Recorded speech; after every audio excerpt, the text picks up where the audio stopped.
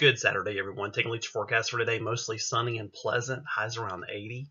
Overnight tonight, starry skies. Look for that crescent moon in the evening sky just after sunset. You'll see Venus right nearby, shining bright as ever.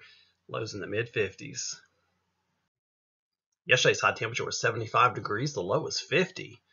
No precipitation to record, and the highest wind gust was only 13 miles per hour from the northeast. Taking a look at that 7-day outlook, beautiful weather right on through Tuesday.